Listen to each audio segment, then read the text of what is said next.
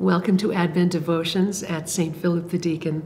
We're on December 10th, and Father Grün calls this reading Cleansing. John the Baptist called those who came to listen to him to be baptized for the forgiveness of their sins.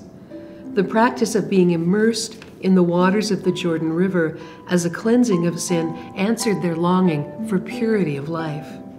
These people felt that they'd turned from God in their lives and came to experience their sin as something unclean that needed to be removed.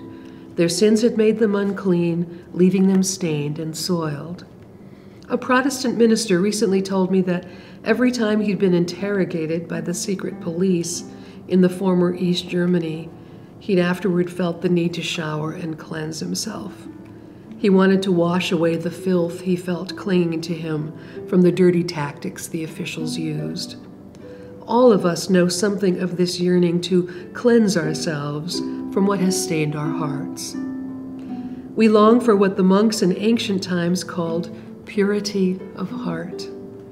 We yearn for a clean heart that enables us to love without false intentions or ulterior motives.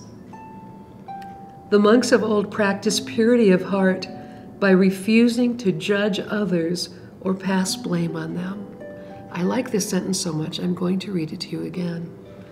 The monks of old practiced purity of heart by refusing to judge others or pass blame on them. To do this, they had to struggle with their emotions and thoughts, with their passions and desires, in order that such things would no longer control them, and they might come to experience inner freedom. Purity of heart was the condition that enabled them to love without false intentions. Here's today's practice.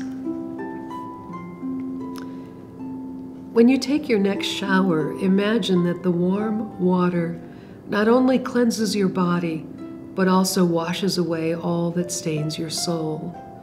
Imagine this water flowing over you as a sign of God's love, which is able to cleanse you of all that's unclean in your life, unkind thoughts you've had toward others, speaking badly of others, which hurts both them and yourself, ambivalent excuses you've made, questionable things you've done. Next, imagine that God's love is not simply like the water that streams over your body. Rather, it penetrates your soul to cleanse all the dust and dirt that has accumulated in your inner life. How might you take concrete measures to act on this? Today, try to avoid speaking badly of others and, above all, passing judgment on them. Let us pray. Stir up our hearts, O God, to prepare the way of your only Son. By his coming, nurture our growth as people of repentance and peace, through Jesus Christ, our Savior and Lord, who lives and reigns with you in the Holy Spirit, one God, now and forever. Amen.